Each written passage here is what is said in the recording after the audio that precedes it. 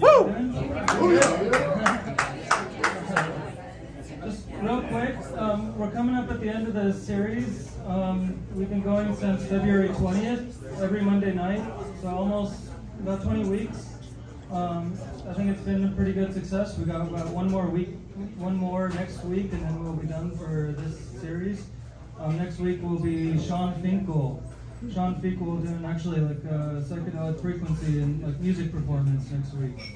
Yeah. I think it's a good way to end the series off after a lot of educational talks.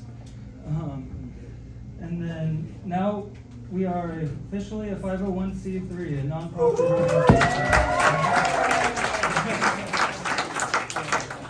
So that's great, tax exempt. Let's see.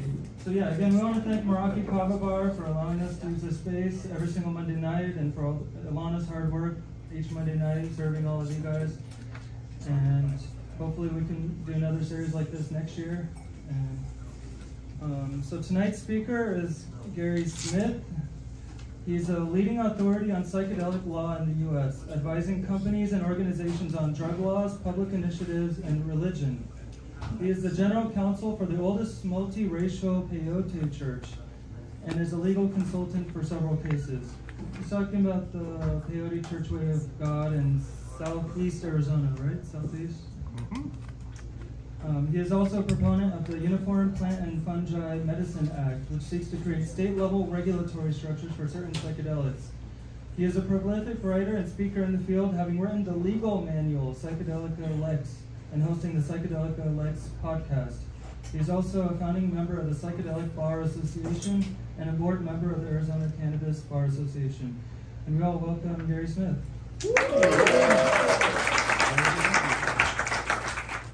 Okay, so just real quick, I have this set up with the camera here because for those of you who may know me already, I do have a podcast, as Adam mentioned. So I'm hoping to turn tonight into a podcast. I'm not pointing the camera back at you guys, so don't worry about privacy. I will not point the camera at you, but it's going to stay on me. Is the light annoying? Because I kind of need that to film, but I can turn it off if you don't want it on. You're good. Okay, perfect. And how's my voice? Can you all hear me okay? Do I need the microphone or no? Okay. Turn up the volume. Yeah. The microphone? Kidding. I wasn't even talking into the microphone yet. Sorry. Okay. Also, I brought with me kind of an extensive PowerPoint, which I would like to use during the presentation, which I know sucks because the stage is there, but the screen is there. So if everybody would like to just kind of come this way, or no, stay where you are. But in any event, the show's on the screen here, and I will talk over it as we go.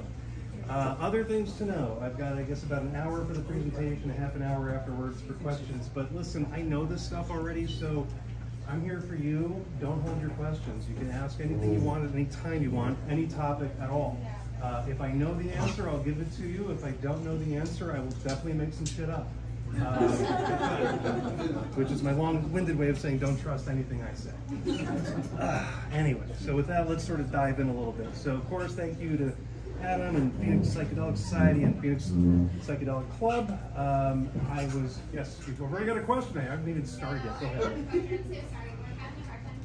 Okay, all right, let me tell you what. I'm going to sort of put my butt in the seat a little bit. Can everybody see me okay still? Can you hear me okay now? Is this better? Yes. All right, so I'm going to put the microphone right up to my mouth. It's like a present. Okay, so anyway, thank you for inviting me. I have been sort of chased over the last couple of years now to come and do something for you guys, and I've just been so hellaciously busy, so I want to give kudos to Adam for being persistent, because persistence pays off, and here I am. Also, thanks to Meraki Kava Bar. I've had kava before, but I haven't had it here before, so woo, thanks for hosting. And I think I'm drinking something with kratom and kava both,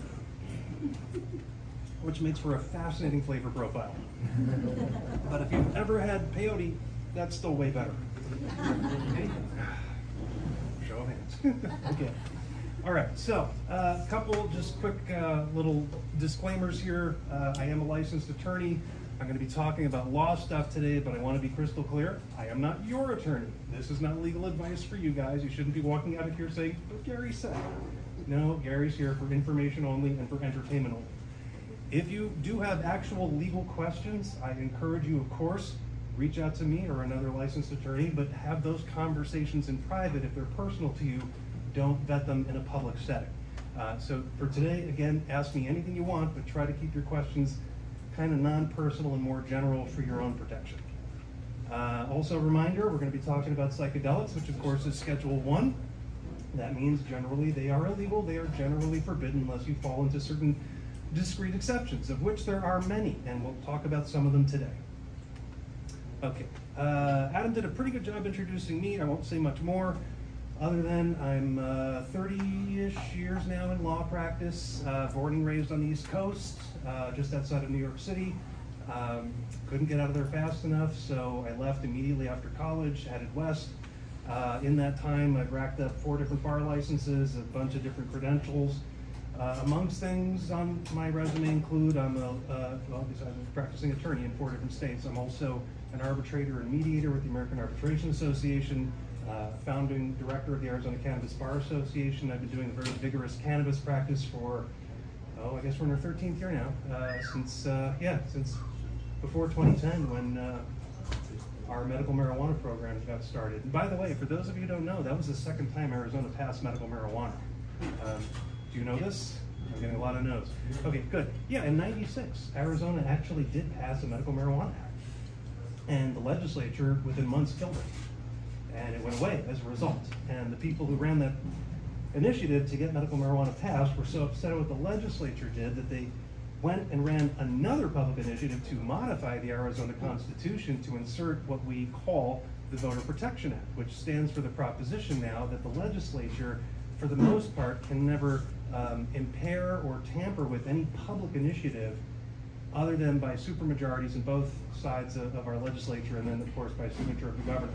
And if you've been following politics, I don't know, for the last 50 years, you know, getting a legislature to get a supermajority on anything is almost impossible. So resultingly, we in 2010 had medical pass, in 2020 we had recreational pass, and our legislature, be aware, would love to kill both programs if they could. They can't. So it's by grace of this public initiative that we have it.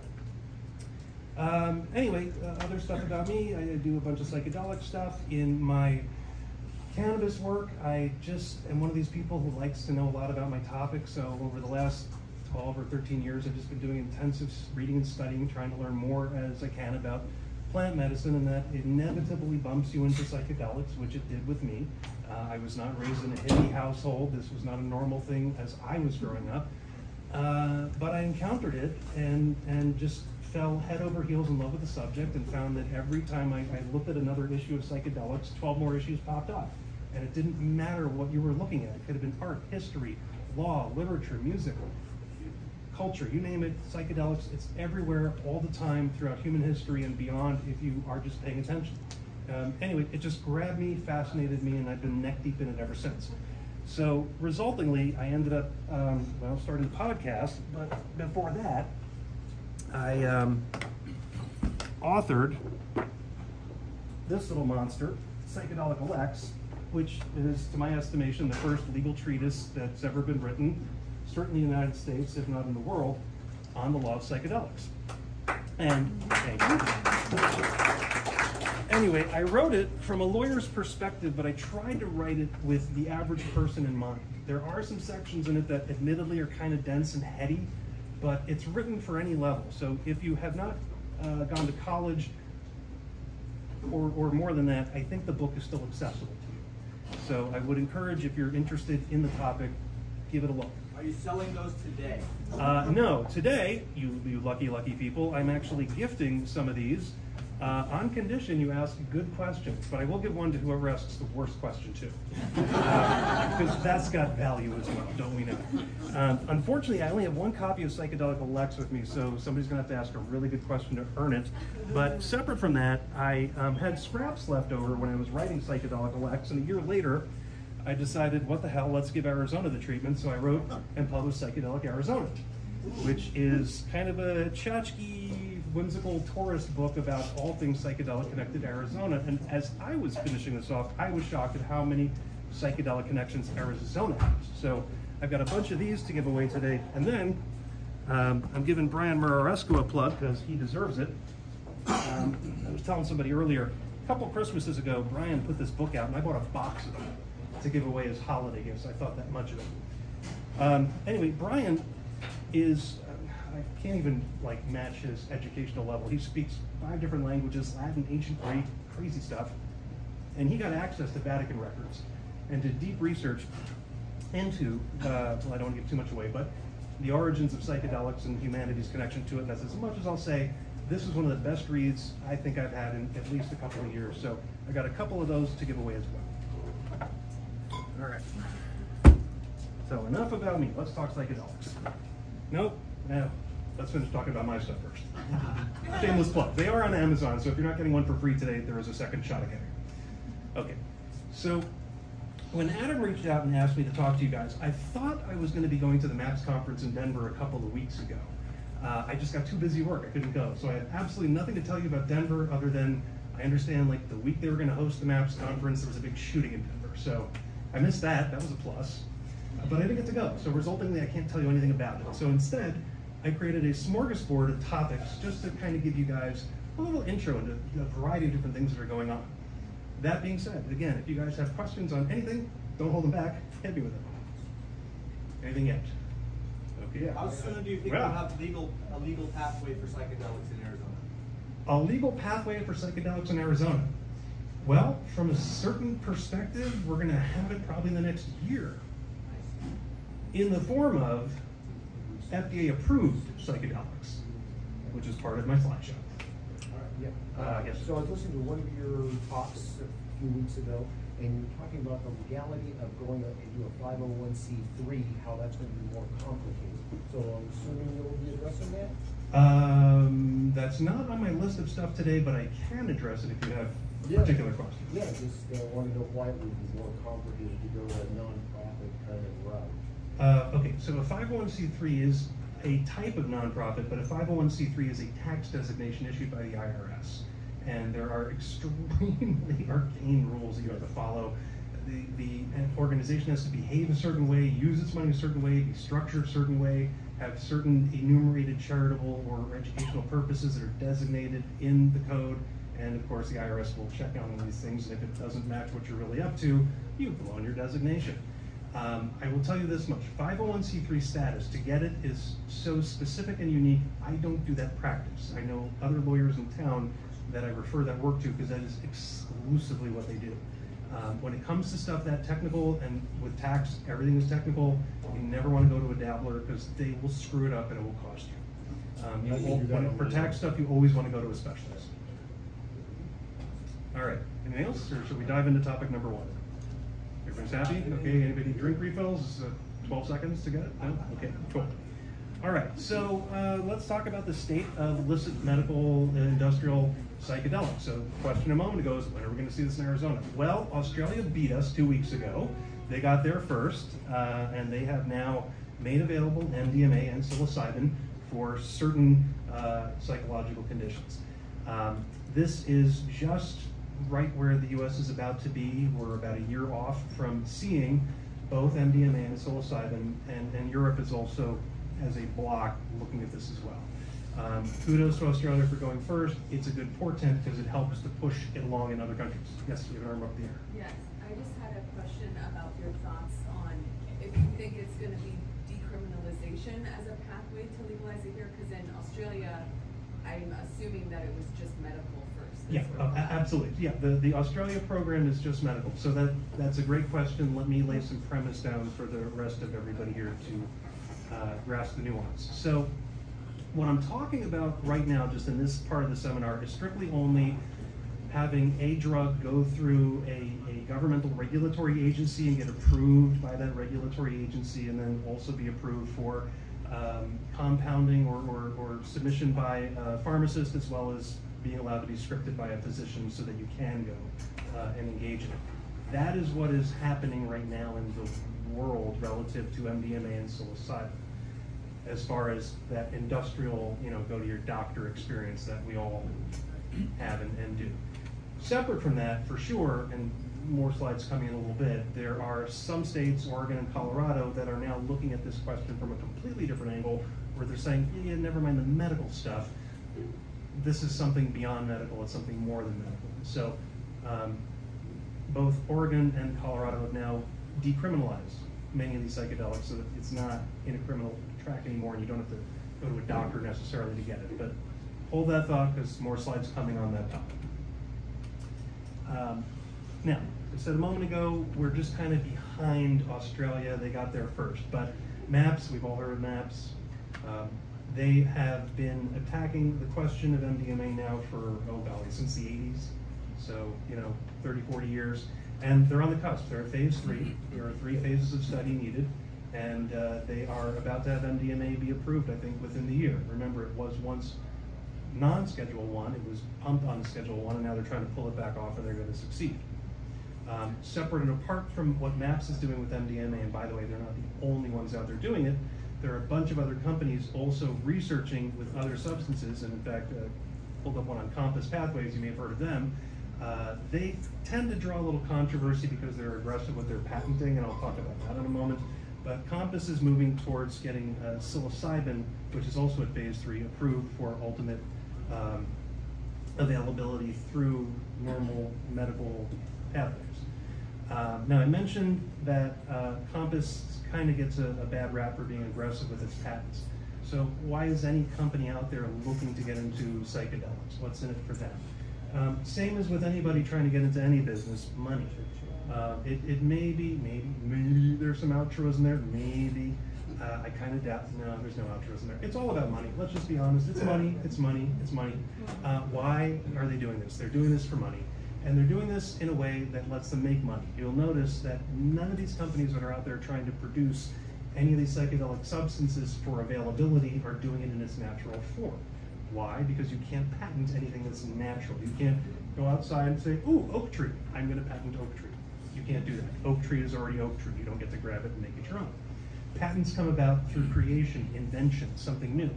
So these companies are saying, okay, I'm gonna take this naturally occurring molecule and I'm going to either synthesize it in a way that you don't find in nature, that's patentable, or I'm gonna add an extra carbon here at the end or a carboxy here at the end, and now that's not natural, it's man-made, so I can patent that.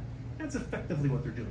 And when they have this patent, they then have the ability to have exclusivity over that thing they patented. If I go and register my patent on this microphone, I and I alone get to exploit it financially. You want to use my microphone? I get to charge you for it, or you don't get to use it. That's what they're doing. They're saying, hey, we've got these molecules, we're making them unique, we're making them ours, we're going to control them exclusively, and now we're going to exploit them for money. And make no mistake, to get a drug passed through all the things you've got to do for FDA for approval costs in the tens to hundreds of millions of dollars. It's insane what it costs to get a drug approved. And resultingly, all these companies are expecting to get reimbursed for all the monies they spent all this time investing and studying and getting this thing approved. And of course, they're going to want to profit on top of it. So anyway, that's what we're seeing right now. That's what's coming up the pipelines are these, air quotes here, normal drugs that you're accustomed to seeing from your pharmacies and from your doctors, and that's what they're going to try to turn psychedelics into. But there are problems with that. Hold that thought, we're coming to it. All right, so meanwhile, our federal government is aware that we've got a terrible mental health crisis, and SAMHSA is a sub-agency of Department of Health and Human Services, and they sent a letter last year warning Congress that this seismic shift in mental health treatment is coming because of the seismic shift that's coming in psychedelics. Because as soon as psychedelics become available, most psychotherapists, most psychologists, most psychiatrists are going to want to look at that and possibly integrate it into their practices. It's game-changing. But we have no track record with this yet, and most people don't know what to do with it. And so, we've got agencies saying, Congress, pay attention, because this is going to be a massive cluster if we don't plan ahead. Hand up. Yeah, just curiosity-wise, so Portugal legalized drugs back in, I don't know, decades ago. Yes. Is there any kind of studies they've done there with psychedelics? Because I don't see a lot about it, but it seems like they would have. And so, can we use some of those statistics to help with this? I mean, yeah, I'm not specifically aware of Portugal studying psychedelics specifically, but you're right. Portugal is one of the few nations in the world, and certainly in Europe, where most drugs, they just don't have criminal laws for anymore. They've decided to treat it instead as a social issue instead of a criminal issue, which I think is vastly more enlightened. And you'll notice Portugal hasn't snapped off of the continent and fallen into the ocean. It's still quite attached, and there are still people walking around who identify as Portuguese, and they look reasonably happy. So, you know, probably yes, there are statistics that are tracked. I don't know what they are, but yes, absolutely, statistics tracked all over the world are critically important. In case in point, the United Nations, because of the illicit drug trade, is rabid about gathering up this data from all the different countries that are members of the United Nations that report, because there's a whole drug wing of the United Nations. It's a very big part of what the United Nations does, actually. You would think it's really mostly about preventing war and giving a platform to have nations talk and hopefully avoid war, but that war bit is actually just one slice of what the UN does. In any event, our government kind of slowed the uptake. Okay, so if we're not going to have medical for a while and we're not inclined to be medical, maybe we don't have a mental illness, or we're not going to be wanting to go to a mental illness practitioner for our psychedelic moment, then what else is available to you? Religious use and exemption. That's a place where I dwell, that's a place where many other people dwell, and it's, well, as the Associated Press article that I grabbed the heading from, it's exploding right now. There are tons of people interested in psychedelic religions because of a variety of different reasons that range from the obvious, they're interested in psychedelics, to the slightly less obvious, they are genuinely interested in religion and a religious experience, but whatever they were brought up with or had experienced to this point in their lives just wasn't working for them. So there are a lot of people out there exploring. And then there are a lot of other people out there who just aren't naturally religiously inclined, but spiritually inclined, which is absolutely perfect for psychedelics. If you've ever had the experience, you know. So yeah, interest is drastically increasing, and unfortunately, we've got police issues that tie into this, and the police are not well attuned to it. And why is that? Well, a couple of things. First off, we've got First Amendment protection, and in fact, there are many, many, many court cases, all the way up from the U.S. Supreme Court down to local state courts, that have supported the concept of psychedelic religion. It's not across the board forbidden. It's just difficult to establish with a court that you're legitimately at religious purpose. And where the problems really occur in the day-to-day experience is typically with the importation of psychedelics into the country. And we have, unfortunately, that clash because of Schedule I and the DEA. So the DEA is responsible in part for monitoring the US borders and the drugs that flow across it, but they also enforce internally to prevent the diversion of drugs. So they're not merely concerned with its importation, but also its manufacture and where it goes. So if you are a typical pharmacy that perhaps is importing drugs from out of the country, you know, you're going to fill out your DEA forms, there's all sorts of slips and manifests and things you sign, and there's nothing wrong with this. It's a perfect normal part of commerce, and you'll, you know, get your materials from the lab. There will be a paper trail that starts from its source of origin through customs up to wherever it is that you are storing it at your pharmaceutical facility, and the DEA is going to have rights to go in and inspect your facility and make sure you've got all the right locks on the doors and the right cameras and protocols for safety and security, because again, they're concerned with, in part, improper diversion. So, you know, you see this a great deal with fentanyl right now. You know, we've got so much fentanyl spilling over the borders, just going everywhere, and it's a very dangerous drug. So the DEA is very focused on fentanyl these days, for good cause. But other things get caught up in it. And one of these things is, for example, ayahuasca churches. Ayahuasca right now, by the way, the #1 litigators in the psychedelic world, and thank God for them. So if you ever have opportunity to donate to a psychedelic church, choose an ayahuasca church if they're doing litigation, because they're doing hard work for everybody's benefit. But here's the clash. You've got the First Amendment that says, in fact, let me back up a slide here just to make the point.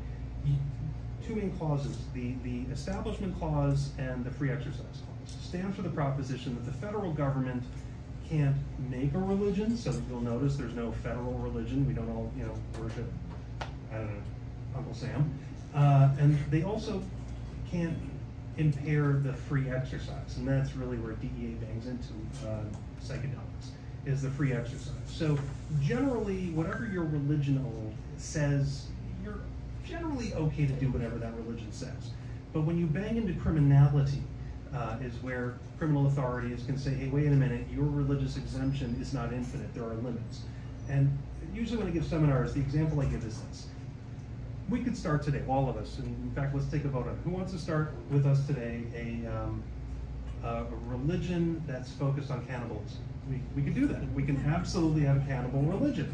We can extol the virtues of cannibalism. We can talk about how wonderful it is, pray to our cannibal God, have our cannibal holidays, which probably don't include fasting. And that's fine. There's no prohibition against any of that. We can even talk about cannibalism. But the moment we're like, hey, let's eat Dave, that's when it becomes a problem. So yeah, if you're gonna eat Dave, that's when the law is gonna step in and say, okay, religious exemption really isn't infinite. And I think at that point, especially if you're Dave, you're like, you're goddamn right, religion is unlimited. So there are limits. So that's where the DEA banks into this. So now you need to understand also the DEA is a police agency. They don't have religion people on their payroll. They don't know anything about it. And you also have to think of how offensive it would be, for example, if the police were to come into your Catholic church and start busting you because, oh, you know, you missed church the last 3 Sundays, so you can't possibly be a good Catholic. You'd be offended by that, right? Same thing with the psychedelic religions. I saw a hand up in the back. Yes, sir. Yeah, I don't know if this was something, but what if Dave was dead? Well, a couple of things. Dave wouldn't complain if Dave were dead. But I'd also have to ask, we're a cannibal religion, how did Dave get dead? Because there might be another problem there too. And then of course there are prohibitions against eating dead people. So yeah. But it's an interesting thought. Maybe Dave could later consent. I don't know. Hey, one of you put it in your will. You won't be around to actually see if your family eats you, but you can leave a message. My final wish, eat me. Hey, he said that while I was alive. He meant it differently then. All right. So anyway, like I said, Arizona is ground zero for this psychedelic litigation. In point of fact, not only is it going on, but the one on the left here, and my laser pointer will not actually show up on a screen. Are you kidding me? Okay, my finger pointer works great. My laser pointer does not. My cat loves this. But anyway, the Yahweh Assembly is doing ceremony again. You know, they are one of the churches that's in litigation right now. And then otherwise, the Church of the Eagle and the Condor is also in litigation right now. So 2 ayahuasca churches here in Arizona, both suing the DEA right now as we speak. But they're still carrying on ceremony. But in Eagle and the Condor, this instance, for example, I think they've had no, I'm sorry, I'm saying that backwards. The Yahweh Assembly did have some criminal entanglements, which is why they are now in this lawsuit, because they're trying to make their point that everything they were doing was appropriately under religious exemption. But yeah, and here you go. I grabbed just a page from the federal docket. This is from some months ago. There's been more activity on it. In fact, Charles Carrion, who's one of the lawyers on that case, he's based out of New Mexico. Great guy. He's very approachable, so if you ever wanted to reach out and talk to him, I'm sure he'd appreciate the conversation. But that's what's going on. And what they're fighting with DEA about is just this pain in the butt that the churches have just importing the ayahuasca. The DEA stops it at the border every time, takes it, confiscates it, and says, no exemption for you. Meanwhile, they have no regulations written at the federal level that instruct DEA how to figure these things out. So I am hoping what comes out of these lawsuits is going to be a modification in DEA's behavior, and I'm somewhat sympathetic to them because they didn't get good instructions, so it's confusing for that agency, and they need better instruction to do their proper function. And I think it's coming. I think it is. Yes, sir? Yeah, I'm wondering, is the content of these lawsuits, is the prosecution pretty much focused on proving that they violated technicalities of the law, or does it get more philosophical about what should be legal and criminal? No, it's more the technicality. You know, the DEA, being a police agency, kind of tends to see things in a black and white world. You know, crime, no crime. And what they're saying is ayahuasca, crime. They have no sense of flavor of nuance for the exemptions that are permitted under First Amendment. So that, I think, is at the heart of the problem. It's not the question of the illegality of ayahuasca. DEA's already, made the pronouncement that it's Schedule 1. So not much you can do about that. And this is also part of the problem. So I have a few slides on why this religion thing is difficult. So, show of hands, can anybody give a concise, agreeable definition to religion? Anybody? Hint, no. Not even the courts can. It's just a mess. And if you go and look at all these different cases across the country in both the federal circuits and in the states, it's kind of this just spray of concepts, and nobody has a good agreement on what that is, and it's not well-developed law. So I can tell you a few things, like there's case law that stands for the notion that there's no such thing as a religion of one. So I can't say I'm just the Church of Gary, screw you. If I'm in front of a judge at my criminal trial trying to defend my drug possession because I'm a Church of One, I'm definitely going to jail. I know that. But there are other things that courts look for. Hand up, yes? What if there's two Garys? Well, you're the other one, so I will be blaming you, and I will go home, and you will sit in prison. Thank you. I was going to say, if a religion, it only counts if you made it up a long time ago. Well, no, okay, so age matters. Okay, you're making me jump ahead to another slide here. So, okay, this is going to be the Myers slide. This is a district court case out of Wyoming, so it's not even top-level federal law necessarily. This is just one court in Wyoming that kind of got it a little right, and a bunch of other courts have since followed it, and it's called the Myers case, named after a guy named Myers, who got into trouble for his church of marijuana, and lost, by the way. There is no church of marijuana, not with legal exemption. But yeah, Myers lost, but the result was that the Myers decision looked at all of the existing court cases that had come down leading to that point and grabbed all the little bits and pieces that it reasonably could and said, okay, let's stitch all this together into an interesting, what I call the religious bingo card. And if your religion or your behaviors hit enough of these bingo card numbers, well, congratulations, you've won religious bingo. So here's what the courts are looking for when it comes to religion, because I'll tell you, in my law practice, I get calls all the time with people who just want to do drugs, and they want to tell me it's a religion, and they start asking questions, and there's no religion there at all. So I have to give them bad news. So here's what courts are looking for. Religions have a number of things. They look for ultimate ideas. What is existence? Why am I here? What is here? What am I? The imponderable stuff. They look for metaphysical beliefs. You know, what is the nature of the universe itself? You know, you're not going to get that in your ordinary schooling. They have moral or ethical systems. They establish what is right behavior, what is wrong behavior. They have a comprehensiveness of belief. They don't just believe just one thing, but they have a whole spate of understanding of whatever it is they understand. And think of all the different religions you know. You can find these tendencies to some degree or another in them. And then there's the accoutrement of religion. They're looking for, you know, is there a founder or a prophet or a teacher? And by the way, if you have a founder, you might be in a cult. They look for important items. They, you know, do you have scripture? Do you have anything written down at all? Believe it or not, there are some religions that don't write stuff down. It's an oral tradition, and in fact, most of the world's religions at one point weren't written down.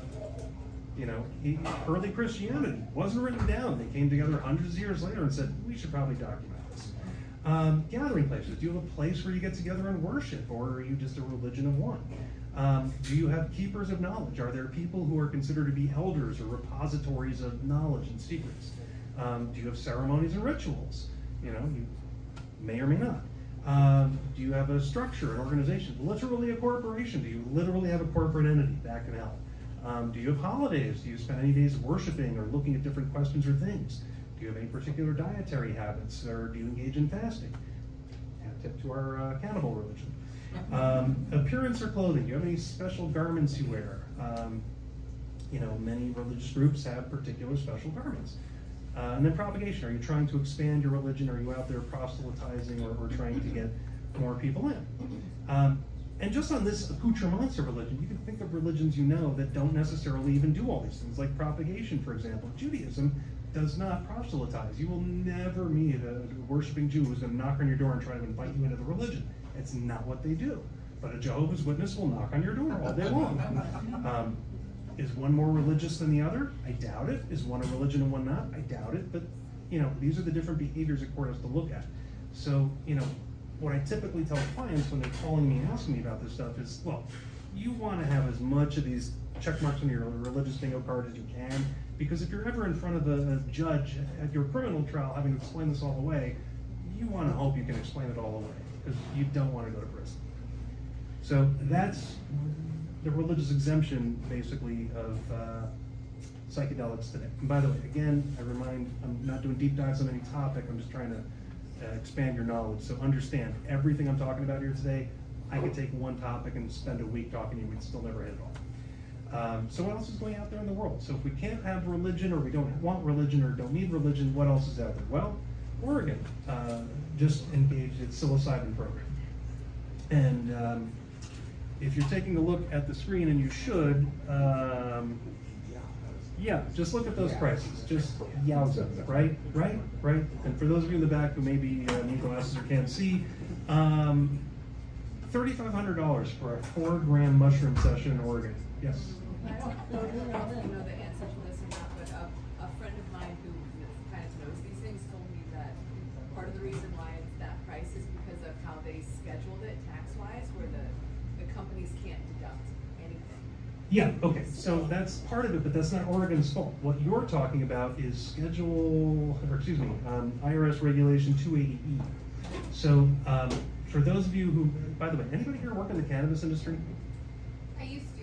Used to, okay, all right. You may know this, for those of you who don't work in the industry. There is this draconian tax code provision, IRS Regulation 280E, which was enacted during the 80s to combat the cocaine cowboys that were coming in mostly through Florida. And what 280E stands for, essentially, is that any business engaged in the trafficking of Schedule I drugs cannot, as a part of that business, deduct any of their ordinary business expenses. So, for example, if I'm running a Kava Bar, I get to deduct the rent, the electricity, the staff salaries, the equipment that we consume day to day.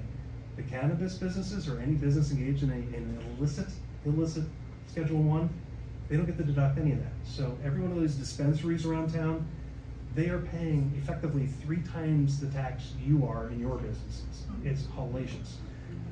So yes, that is definitely part of the pricing, but really, the big part of the pricing is all of the infrastructure that's layered on top of this poor, innocent little mushroom. So Oregon's program is all about the natural, unrefined mushroom. They're not using some funky synthetic psilocybin that's coming from one of these medical companies, because the Oregon program is not a medical program. It can't be. It's experience program is what I will call it. For those of you who are familiar with psilocybin mushrooms in particular, you know it literally grows in shit, right? Oh, yeah. For real, I'm not kidding. It's what's the term, coprophilic, I think? No, it literally grows in shit. You can grow it in other substances, but out in the wild, it grows in poop. It's as cheap can get. So how does something that you could pull out of a turd suddenly become $3,500? And the reasons for that are that the program has layered on top of that poor innocent little mushroom a bunch of regulations that require a bunch of staff and observers and real estate and insurance, and all of that stuff costs. So I'm not shocked in the least at what these programs' numbers are showing. And I think I've got a slide next that also, yeah, okay, I do that.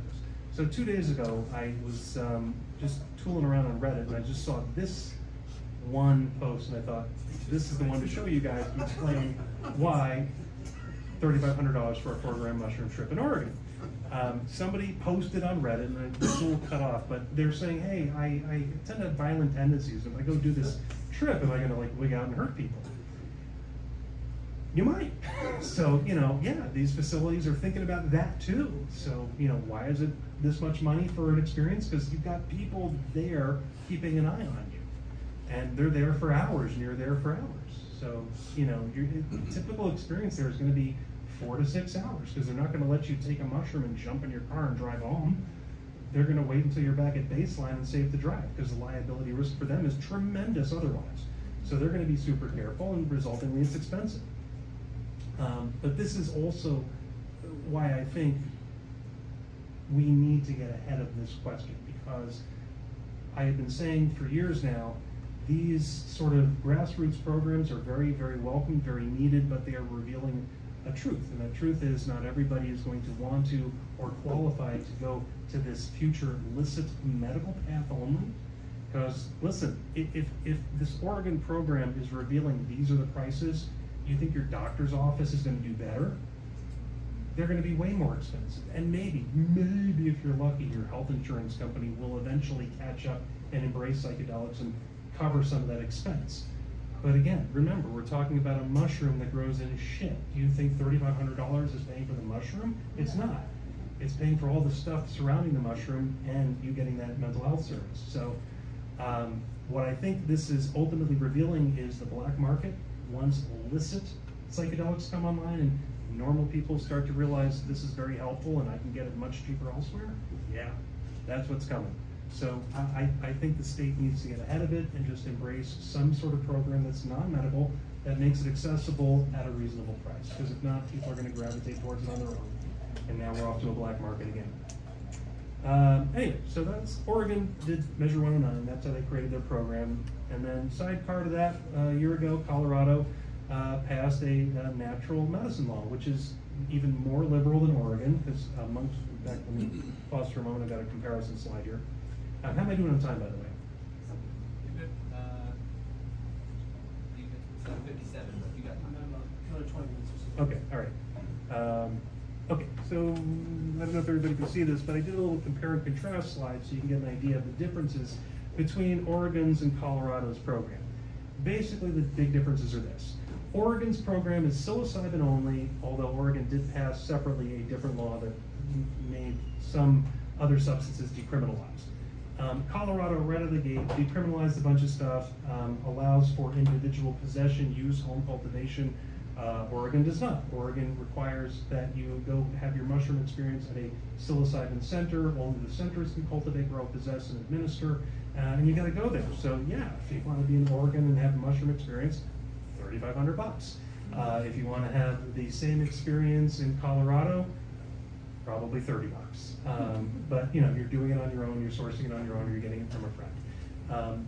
Colorado does not permit any sort of financial trade, so you can't open a business as a drug dealer. You'll just be a drug dealer, and you'll be in serious trouble for that. And there could be no like and kind remuneration, so you can't get cute and clever and be like, oh, yeah, I'm going to give you this pile of mushrooms for this $50 t-shirt. Nope, you can't do that. It's going to be transparent. People will understand you're really selling the mushrooms. So have to be careful out there. But I am appreciative that both states are doing this. These are great experiments. I kind of predict Oregon's going to fall flat on its face, and either that program's going to get scrapped or have to be majorly modified. Colorado, I predict, is a little more stable because it's more grassroots and just more on the individual. And I think as long as people behave respectfully and don't do crazy, stupid stuff in public, it'll be fine. And at least in my experiences, most folks who are in a psychedelic universe don't tend to do crazy stuff in public. It's the other drugs that people tend to do crazy stuff.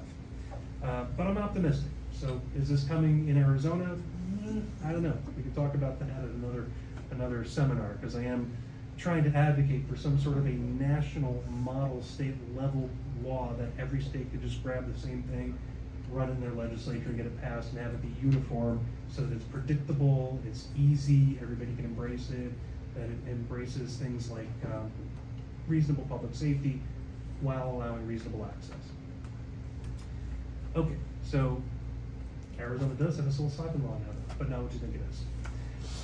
The closest we're getting, but this is a terrific sign, is just a couple months ago, bipartisan no less, we now have a $30 million allocation for the study of psilocybin here in Arizona.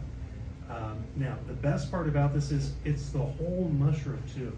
No other state's doing this. Everybody's sort of focused on these synthetic chemicals that are being put out, but Arizona's legislature, I'm shocked by this. I'm shocked to my core by this, that they did this. But they actually got it right. They understood out of the gate that the raw whole mushroom is where it's all going to go. Because most people are not going to be excited to go spend $3,500 at a doctor's office to get an artificial chemical when they can, well, throw it in a box of shit under their bed at home. It's just cheaper and easier to do it yourself. And I think what we're going to see is really, really, really good results that I think will make a difference, because the legislature is focused on our veteran population, and you know we have one of the biggest veteran populations in the country. We also have some of the most challenged VA hospitals in the country. So I'm very optimistic. If you know Sue Sicily. She runs Scottsdale Research Institute. She's been on the scene forever doing cannabis research for veterans. She has expanded into now psilocybin. And she is doing this research as well. I will also tell you that our psilocybin law requires that a board be appointed, and on this board, mandatory, are supposed to be certain people, including the director of the Department of Health Services. And you may know we're currently without a director. So the psilocybin program itself is temporarily stymied because of that.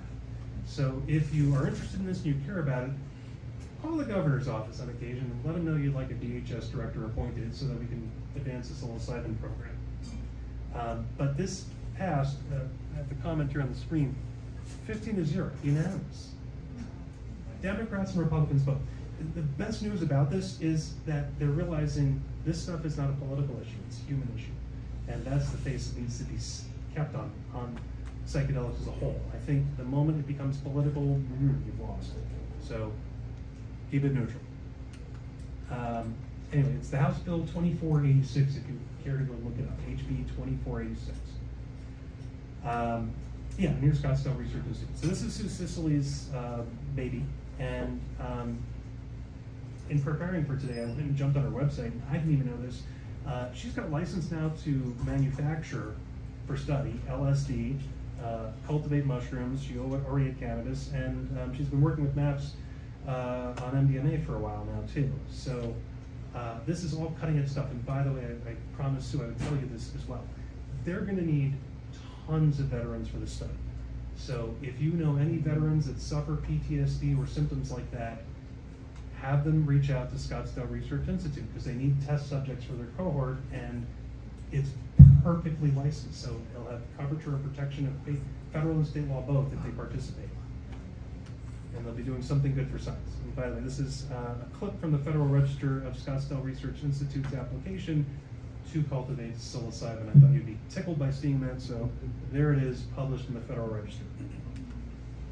Okay, and that brings me to the end of the presentation, so yes? Can you discuss the legal risk of buying spores online? Yes, you had asked me that at the beginning, and I told you to hold that question, so thank you for remembering. So yeah, the question is, what are the implications of buying spores online? So here's the crazy thing.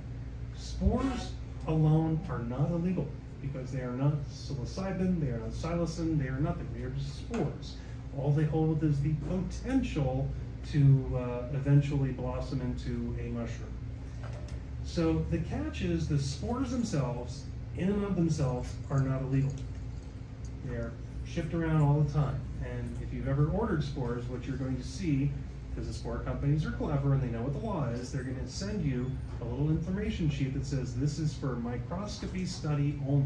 And they'll even include little slides so you can put your spores on a slide and look at it on your microscope.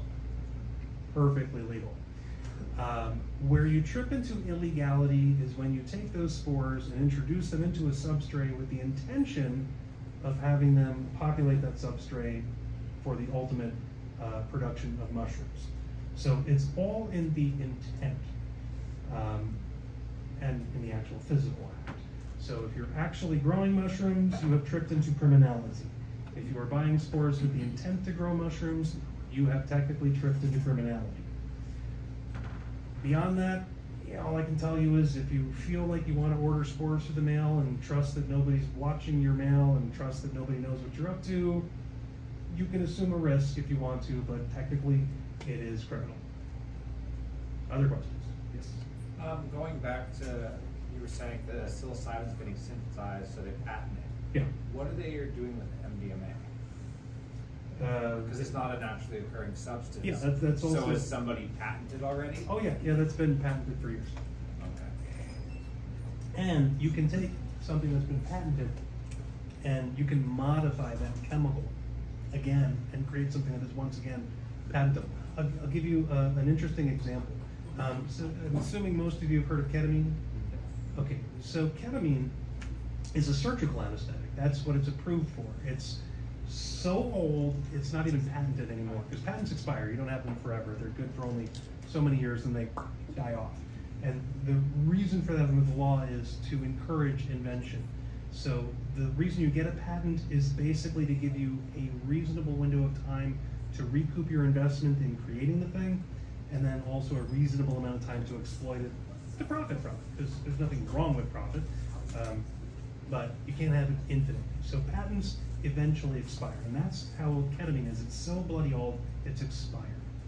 But it turns out, over the years, that it's been found that it's kind of psychedelic and helps treat some mental health maladies. So you see these clinics popping up all over the place that offer ketamine drips or injections so that you can have this mental health relieving experience, even though it's off-label. So you might be thinking, wow, it's got this great extra use, why isn't anybody rushing to patent it? Well, it's already fallen out of patent, and the only way you can get a patent on it brand new is to modify the chemical and then run a bunch of studies to get FDA approval as if you've started all the way back at the beginning, which means hundreds of millions of dollars invested in a chemical that's already widely out there and is being used off-label and being used generically. So who's going to be excited to drop hundreds of millions of dollars into something that literally anybody can already go buy? Hence, we don't see ketamine getting repatented or modified again in a way that makes it patentable. But psilocybin, on the other hand, has never been patented other than these new synthesized compounds. And here's crazy yet. You get a patent for these chemicals even though you can't legally sell them. They can be Schedule 1 and you can still get them patented. You just can't financially exploit them. That answer? Yeah, thank you. Cool, sure. You and then you. Okay, yeah, so we have the American Indian Religious Freedom Act. How is the government able to prosecute people like in the Native American Church when they seemingly have all the qualifications, or most of the qualifications. They went to the Supreme Court, I think it was a unanimous decision. They went to the Supreme Court in Utah and they won unanimous decision. Why is it so hard to combat these people with, getting in the Native American Church? I mean, that would qualify for most natural substances, wouldn't it? Okay. Why is that so not successful? Your question is packed with complexity. You may not know this. So let me. No, it's a great question. It's a fantastic question. Part of your answer is subsumed in the fact that we're talking Native American Church. Whenever we're talking Native, most things, this is a category unto itself under the law because of the various treaties that the federal government has signed over the 200 and something years of the nation's history. There are special carve-outs under federal law. There are special protections under federal law that are unique to Natives and the Native American Church. So that's part of your answer. More of your answer also includes that the Native American Church generally has been a peyote church. Right. More recently, you've seen some groups try to introduce some other substances into the mix. I think the Oglevoeha had both peyote and psilocybin together. And perhaps that is okay. It's just, remember I said earlier during the religion part of this, we don't have a lot of really well-developed case law. So these cases that pop up could be in part due to that lack of clarity, or it could be due in part to the introduction of things other than peyote, or it could be people who were formerly affiliated with the Native American Church who have broken off to start their own thing. Case in point, the church I represent and belong to, the Peyote Way Church of God, right here in Arizona, has its lineage in the Native American Church. The church founder was an officiant in the Native American Church. And he had gone to the elders saying, hey, I see by federal law and also by practice, we have this condition whereby you have to be so much percentage Native to qualify to be a member. And my spouse isn't Native, and that means my kids are not pure-blooded, and their kids may one day also be even less if they marry outside of the Native group too. So I can see that I will eventually have my family breed out of the church. So I'd like to have some accommodation here for a more multiracial approach. And the elders at the time said, that's great, see you. So he broke off and founded what is today the Peyote Way Church of God. It's been going great since the 80s. Wait, but I was under the impression that the Supreme Court ruled that anyone, you can't discourage somebody from joining a church because of their race. no other religion has a race as being a Correct. component of membership. So, and I thought that there was a unanimous decision by the Supreme Court, if I was remembering my backstory. You'd have to tell me the case. I don't know specifically what you're talking about, but when it comes to Native American church and Native American religion, again, there are federal statutes specific that give them a special carve out. They get special protections. Okay, well, I don't want to belabor this, but what prevents, why have the religious exemptions failed against this, against these criminals? The DEA, why have they not been effective? What has prevented them? Have they gone to trial and they just, mind says no way? Sure. Okay, let's talk the practicality of pursuing a religious exemption and why we don't see a lot of really well-developed case law. How many of you have ever gone through the expense of paying for a complete defense of multiple felonies at state or federal court and then endured through the complete expense of your appeal following your conviction? Show of hands, anybody? Well, I did, but it was handled by the federal government. Okay, you didn't have to pay for it? Yeah. Okay, we're talking hundreds of thousands of dollars in attorney's fees and expert witness fees if you really want to mount a proper defense and end up going through a complete appeal to get an appellate ruling favorable to your issue. It's expensive as can be. I know that's a frustrating answer for folks, but the reality is so much work goes into a proper criminal defense. And if you're talking about a case involving psychedelics and religion, you're having to bring in multiple expert witnesses to help bolster your defense, because you're going to have somebody talk about the religious implications, and not just in the concept of it. They're going to have to look at your particular facts and convince a judge and a jury that what you're doing is religion, and what you were doing at the time you were charged was in context of that religion. And that's expensive, time consuming. And most defendants either don't have good defenses or don't have the financial wherewithal or the stomach, frankly, to take it on and run the risk of losing a trial. Because even if you come with your best day, your best evidence, your best witnesses, judges and juries get stuff wrong all the time. And when you're on the line and you're facing that risk of, I could take a plea deal and go home tonight, or I can roll the dice and spend $100,000 on trial and go to jail for 30 years. Yeah, most people get spooked and take what's behind door number one and take the plea. So we just don't see a lot of these cases come up that often, which is why the ayahuasca churches are really killing it right now, because they're dealing with the importation aspect at the border.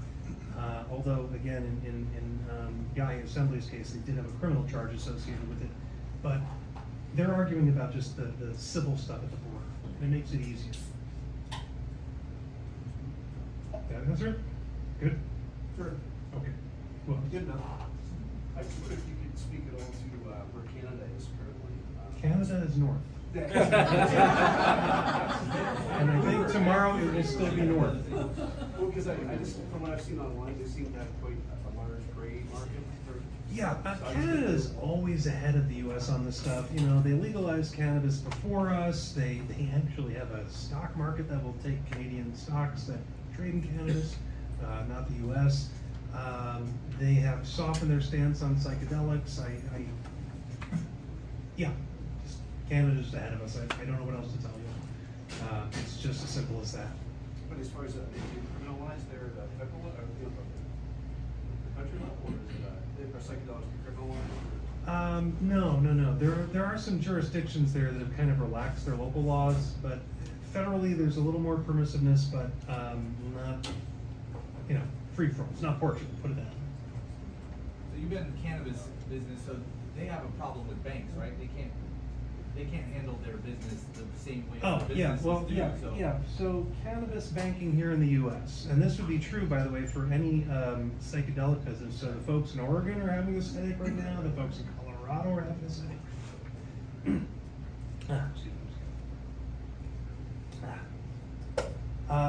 The problem is this: because psychedelics are Schedule 1, we're talking an illegal product.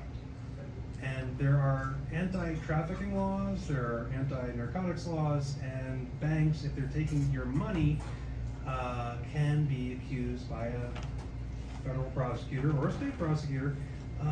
They can be accused of participating in the narcotics trafficking because they are handling the enterprise's money. So resultingly, most banks, and certainly the federally chartered ones, don't touch cannabis. So if you're ever wondering, like, gee, I keep going into the dispensary after a decade, it's all to pay cash. Why? That's why. They just have a real hard time getting banking. There are state level banks, state chartered banks that are a little more brave, but they charge outrageous fees because they know that they're taking a risk. So on top of these businesses paying, this 3-time tax rate because of 280E, they're also paying exorbitant banking fees as well. But make no mistake, the federally chartered banks, the Bank of Americas of the world, would love to have cannabis. Oh my God. They would kill for it, but they're just too bloody afraid to touch it. But the moment federal law relaxes, trust me, all these little banks that have been having their fun time, those deposits are gone. By the way, I have been really bad about giving out books for questions. So let me remedy that. Who asked the best question so far?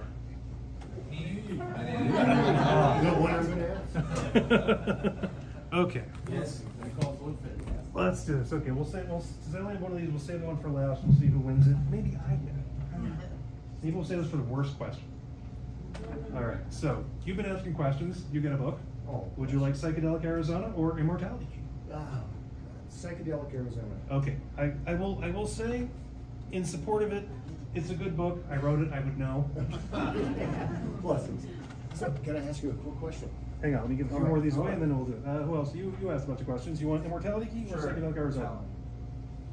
You chose well. This is a really good read. Yeah. There you go. Yeah. All right. Which one, sir? I've already read Immortality Key twice. You All right. Well, this one has lots of color pictures. No, there's no Audible. By the way, Immortality Key could be on Audible. It could be. And by the way, it is on Audible. Is it? I can't say enough good about Immortality Key. I really should send Brian an email and tell him to pay me for this, but.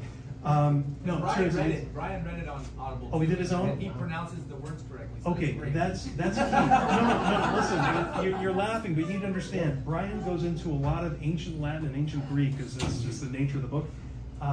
So yeah, to have him read it would make a big difference. So that's valuable, and it really is a fantastic book. Okay, who asked a bunch of questions because I have more books to get? Well, I have one question. What investment would you recommend? How can we invest in that? Oh, I do not give investment advice at all. No. Let me put it this way. I've been a cannabis lawyer now for, 13 years. I have never put a penny of my money into a single cannabis stock ever. Take that for whatever you think it's worth. All right, who else? Yes. I have two. One is, as lay people, like non-lawyers, what can we actually do to help support and bring the law, specifically in Arizona, forward? Yes. Like, I don't know if decriminalization is something that we focus on. Yeah. And then the other question is, specifically, are there and what are the implications of how Arizona is approaching the research and the laws around it being the whole mushroom versus like some of these other patented things? Okay, that's a lot of more questions. Okay, so let's talk about getting Arizona to change.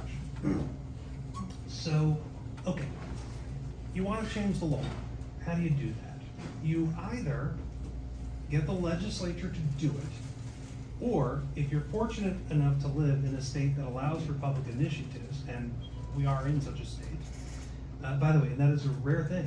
Not every state has that. I think there are roughly 30 states that have some form of public initiative, most don't, and most have provisions that allow their legislature to still tamper with public initiatives. Again, I mentioned earlier, Arizona's got this Voter Protection Act baked into our Constitution.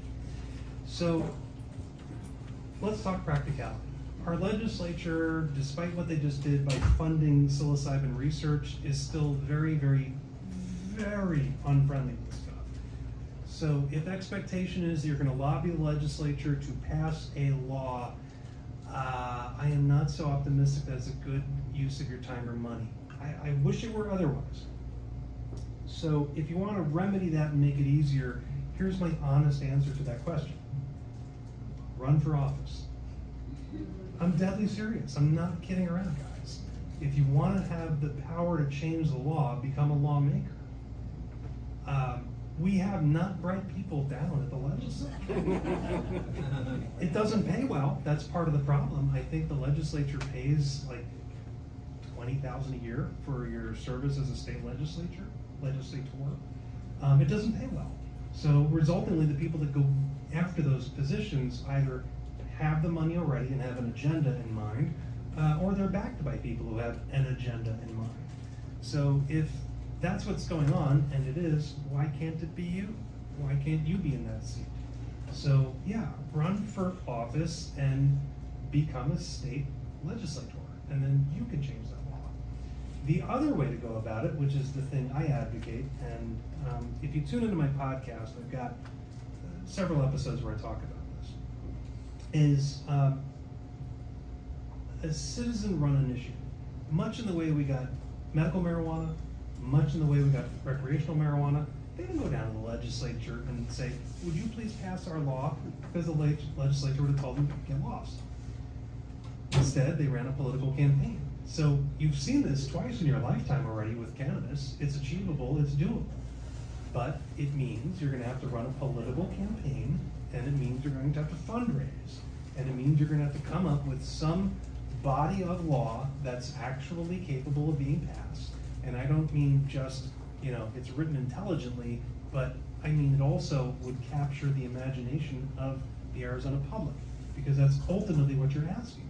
You're asking roughly 7 million strangers, our population is now over 7 million in Arizona, but you're asking 7 million strangers to look at your idea and embrace it as their own and take the time and effort to show up at the ballot box or to fill in their mail-in ballot and say yes to you.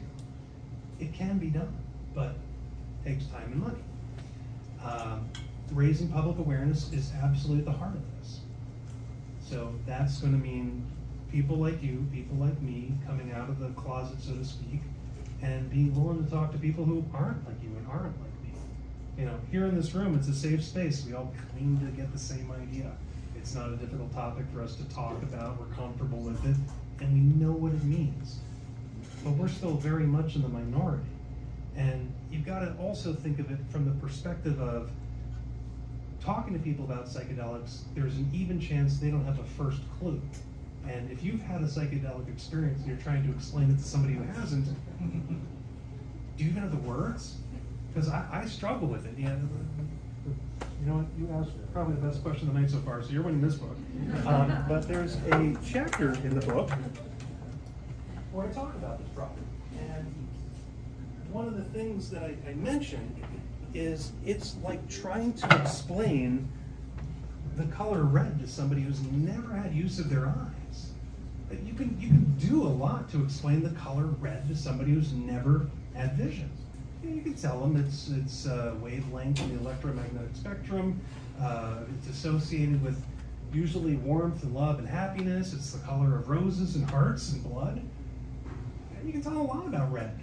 But is a blind guy going to have the first fucking clue what red is? No.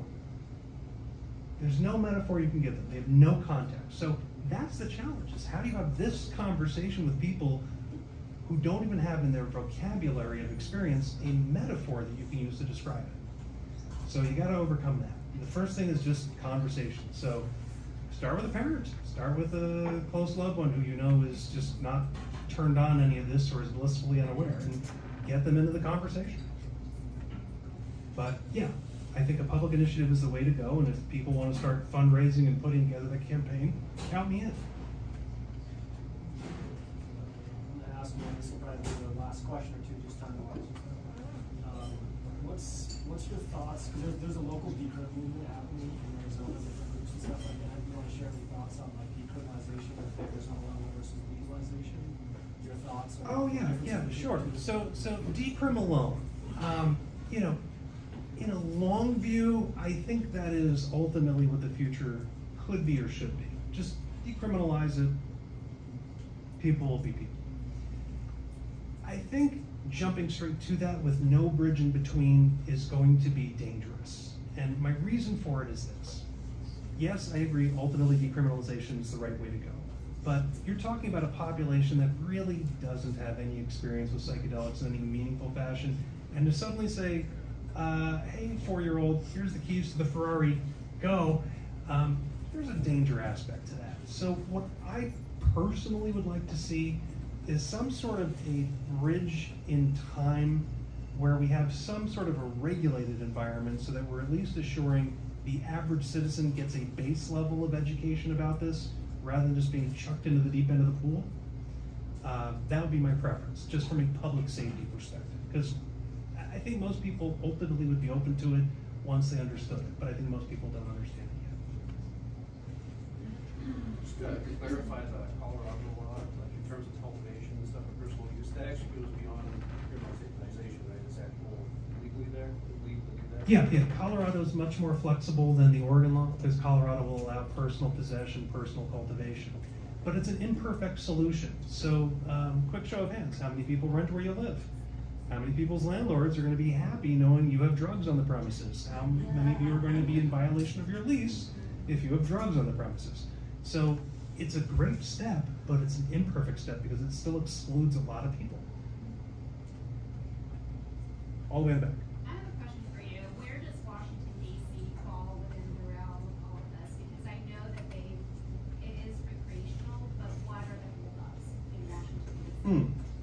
So the District of Columbia itself did have an initiative on its ballot during the last election that deprioritized criminal enforcement. So they haven't made it legal there per se, they've just said that the police, that's like the last thing they're gonna do. So if they've got literally anything else to do that day, they're not gonna go bust and drug people.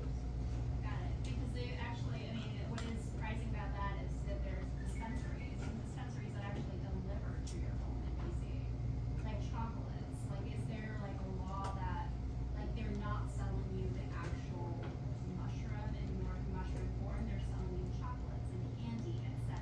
Is there something underneath all of the law that says that they're allowed to do that and not sell you strictly mushrooms? No. There's no combining your illegal ingredient with a legal ingredient and thus dubbing it legal. If that were true, every edible you've ever encountered would have been perfectly okay always. It's part of what people do to get clever. Like I mentioned earlier, people selling the $50 t-shirt for the dime bag of weed. You know, it's been tried. It can't really work though.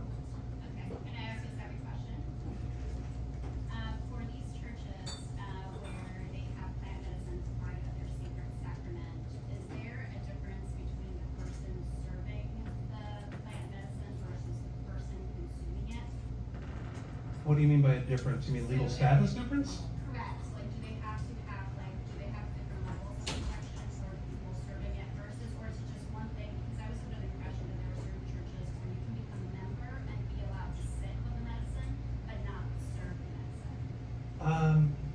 Yeah, there are all different types of ways that psychedelic religions will approach the administration of the sacrament to a member. I think from the police agency's perspective or from a prosecutor's perspective, they're not going to draw that much of a distinction. You know, you were there in the middle of what is a drug transaction, so was the person taking the drug. You're probably both going to get charged if it's an illegal activity. And by the way, I should say this at the outset. 30 years of law practice, I've never done a criminal case. I'm a civil attorney. I do lawsuits, businesses suing businesses, setting up businesses, that kind of thing. I don't do criminal defense work at all. I know many people who do, and obviously I talk to them about it, but it's not a mainstay of my practice. And by the way, I've got 2 books left, so, no, sorry, I lied. I've got 3 books left, and the one holding my camera level, so 4. So, congratulations, you won one.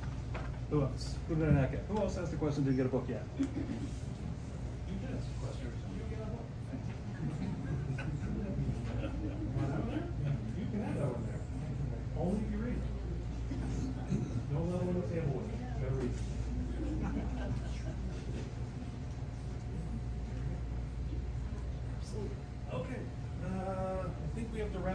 Any final questions? Anybody? Real quick. Yes, go ahead.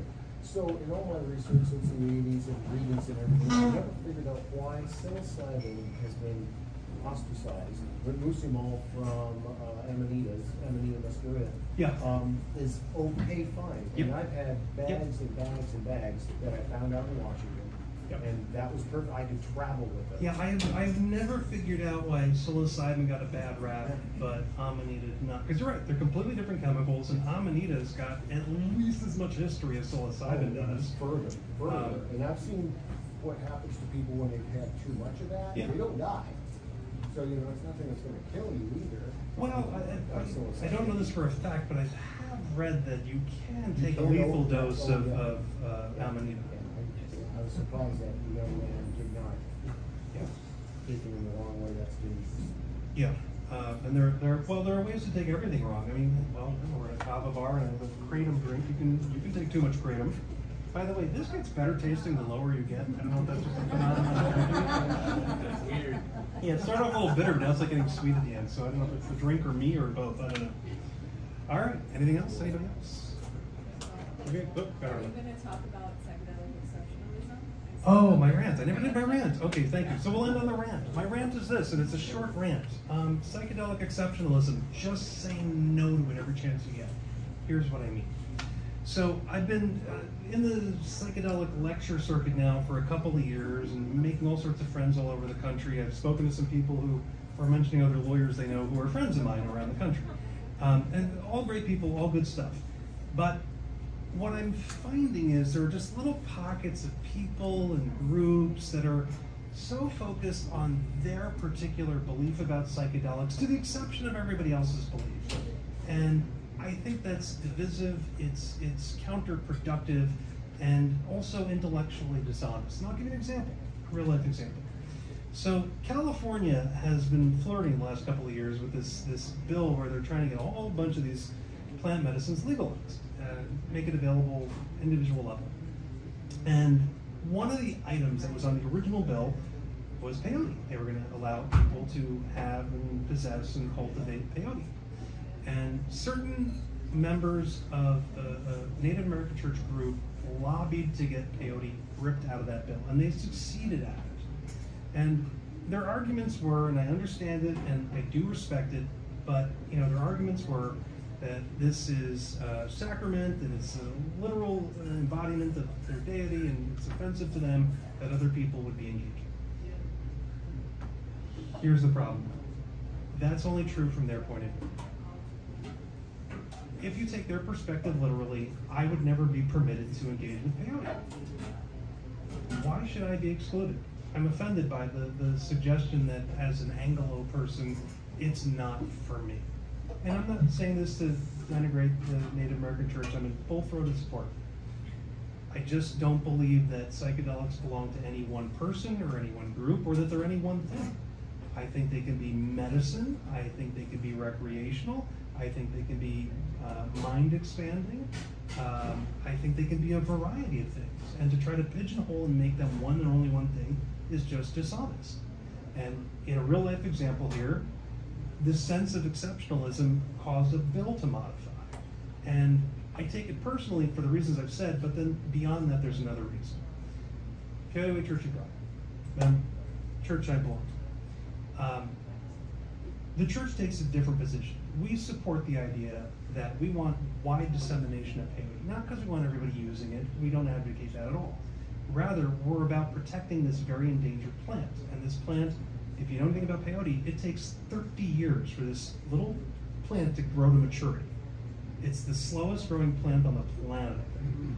And it doesn't have spines. Its only protection are the little chemicals inside of it. And so human encroachment and climate change are beating this poor plant down.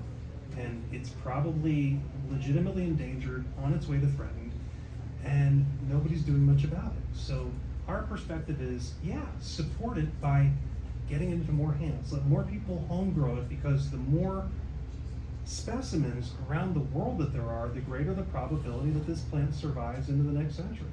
Because look, people suck, we encroach into every environment we can, and we don't care what we tear up, and we don't pay attention, and climate change is real. It's upon us now, and this old cactus has only us to protect it. So you know, my rant.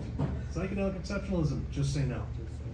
Yes, ma'am. What is also your suggestion for educating people? Because I'm also a proponent of allowing people to grow them at home. Like you say, it's very difficult to do so. I mean, technically speaking, there are ways that you can shortcut the 30 years that it takes to grow, but like, how do you educate people to say, you know, this is a proper way of growing it, so let's stop the poaching? Like, you can't just pass a law and say, hey, everybody go do it, because it's just going to make the situation worse. So how do you balance that out? Yeah, well, in my mind, if I were to write that law, I would say home cultivation fine, poaching in the wild absolutely illegal unless you got a special license for it, so that people aren't going looking for the ones in nature. Allow some level of remuneration, maybe not turn it into a business, but at least let people pay for what they're doing. You know, at least that much of an investment. Again, aimed at protecting a plant, not aimed at fostering more consumption. But this is part of the problem, because right now as awareness raises and people are getting interested in psychedelic religions, peyote consumption and other psychedelic substance consumption is going up, which means whatever limited supply might be out there in the wild is depleting ever faster. It's no different than the water table in the ground. You know, we're sucking out more than we're putting in. Eventually you run out. All right. Thank you. Thank you. Hope you enjoyed. If ever you want to invite me back, we could do a whole seminar on just how to start the grassroots movement, because I would love to get that kicked off. Yes. All right.